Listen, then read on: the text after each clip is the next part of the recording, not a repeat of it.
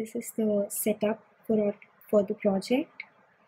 We've used a Bluetooth module connected to the Arduino board. This is the heart rate variability sensor. It records the ECG signal and gives the heart rate variability as the output.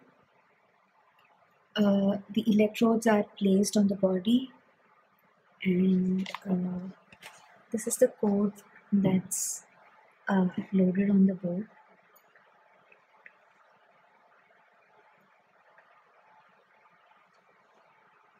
This is the drowsiness index calculated. If you can see, it follows a constant trend and the time series structure doesn't decrease with time. That is because the subject is in an alert state and not falling asleep.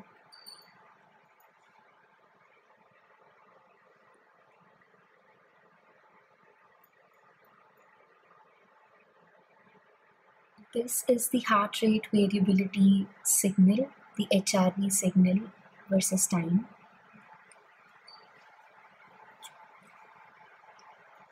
FFT technique is applied on the time domain signal to obtain the low frequency and the high frequency components from the power spectral density of the signal. The drowsiness index is calculated as LF by HF.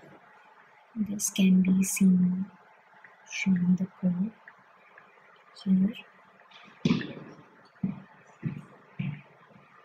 So the drowsiness index is calculated like this.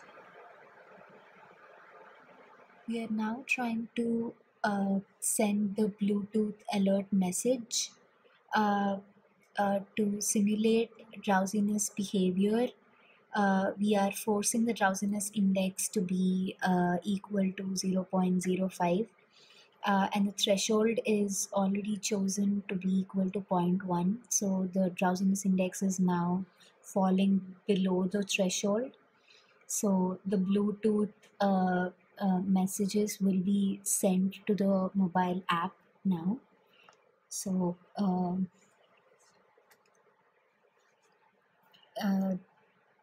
we are going to pair with HC05.